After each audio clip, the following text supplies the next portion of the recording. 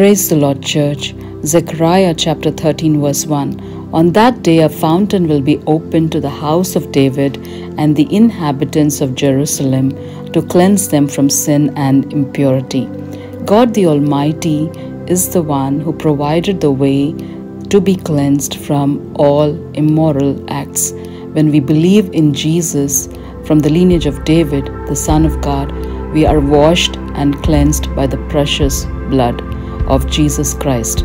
This cleansing gives us freedom from guilt and shame. Christ came to do just that. Let's repent and return to God and dwell in the holy presence of God than elsewhere. Praise be to our wonder-working God. In Jesus' name, amen.